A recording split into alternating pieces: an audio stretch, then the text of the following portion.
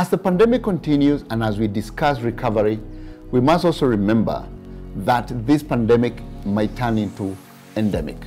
And we might actually see COVID being with us for a long time.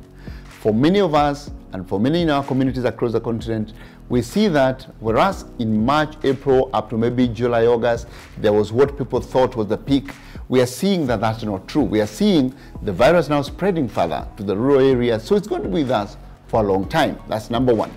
We expect that many countries will go through different phases of their curve, and the countries that are highly urbanized, highly mobile, will be fast, but the countries that are much lower in terms of urbanization and human mobility will come later. So we expect that there's going to be a bumpy tail for this pandemic in the continent, country by country.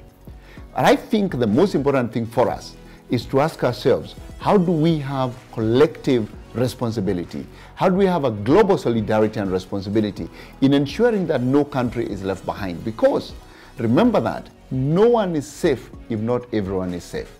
If one person is unwell, then no one is safe, because the pandemic can reactivate itself depending on travel and contact between human beings. So we have to work on this together. Ensuring that we have safe borders is again a collective responsibility, not a country-to-country responsibility. So as we look forward, what we really need to do as we see these infections are going to be there for a long time, that actually the health system demand is going to continue for a long time, it's how do we together build capacity for the health system to respond to the needs of its communities, not only in 2020, not only in 2021, but beyond. Because again, remember, COVID-19 is not the last pandemic. It's just one of the ones we expect to see as we go forward, especially with the big issue, the big elephant in the room, which is climate change. So we have to work together. And remember, it's not about today, it's about tomorrow.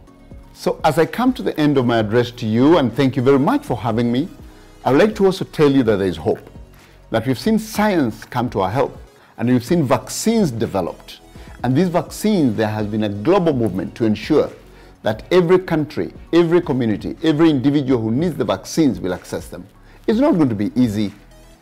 The researchers will do their work, but then we have to develop vaccine delivery programs. And Amref, as an international NGO in Africa working in 35 countries, is at the center of the conversation around policies and regulatory frameworks for ensuring that the COVID vaccine is available to all, ensuring that we know who needs it first, prioritizing and helping government to go through this. And obviously, with our resources, for example, Amref flying doctors, ensuring we are available to fly vaccine commodities across countries, ensuring that with our people on the ground, with the community health workers, we are able to mobilize demand and overcome vaccine hesitancy in the communities and ensure that communities that need the vaccine access it. But we cannot do this alone, ladies and gentlemen. And now as I close, I would like to call upon each one of you to go back to your heart and to think, how can you participate in the continued response to the pandemic and in its recovery for every community, every individual? Think about that mother, that child who has become jobless and they need a mask. Think about that family that needs a meal because export markets have not been open, jobs have been lost.